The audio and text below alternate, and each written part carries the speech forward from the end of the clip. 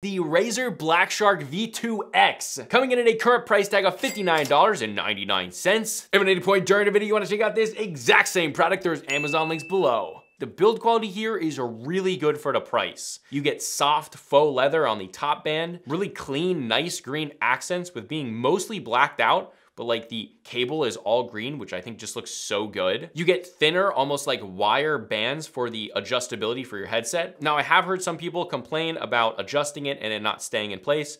Mine stayed in place perfectly fine, and it did not some people have said that it kind of just opens up and it moves over time.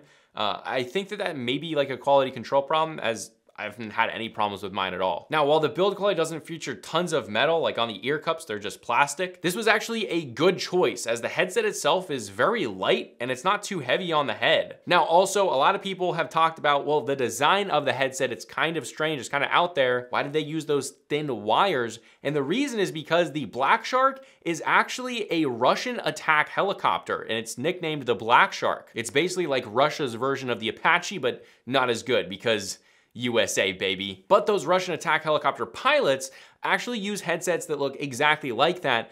So that's why the design is kind of like that aviator helicopter style headset. I think that's really cool. Now for the controls, there is a very nice volume wheel that has a really good amount of resistance and a very slight tactile bumps. And I do mean really, really slight. It's barely a click.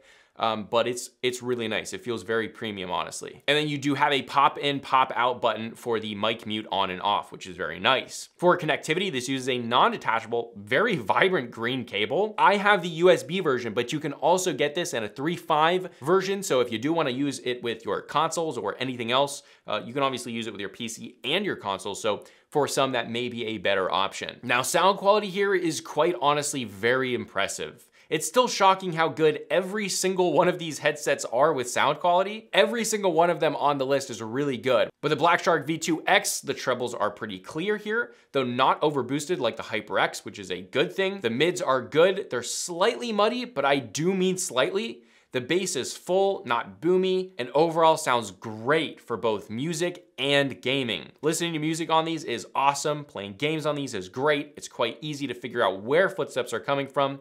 And Razer does also have that virtual 7.1 surround sound. But let's move on to comfort. Like I said before, the comfort here is really, really good. It's really nice. It's lightweight, so long gaming marathons will not result in fatigue. They don't press too tightly. They're not too loose. The earmuffs are pleather on the outside of it, and then a nice fabric on the inside that feels great against my ears. There's thicker foam inside the earmuffs, so even if you do have larger, more pointy out ears, you're not going to hit those drivers and it's not gonna cause some discomfort. For most head types, this is going to be very, very comfortable. Now, mic quality here is actually not bad compared to most gaming headsets out there. You won't have any problems with your friends hearing you. But again, don't take my word for it. Take a listen to the mic test. Check, check, check. This is the mic test of the Razer BlackShark V2 X. Check, check, check. 1, 2, 3. And that is how the BlackShark V2 X sounds. For compatibility, this is compatible with PC with the USB version, and then PC, PlayStation, Xbox, and Switch with that 3.5mm version. Again, if you want to check out this exact same product, there's Amazon links below for the US, UK, Canada, and international links. And if you want to check out my main channel with longer form content, you can check that out right here. But this is a consumer tech review, high speed, and I'll see you guys in the next video.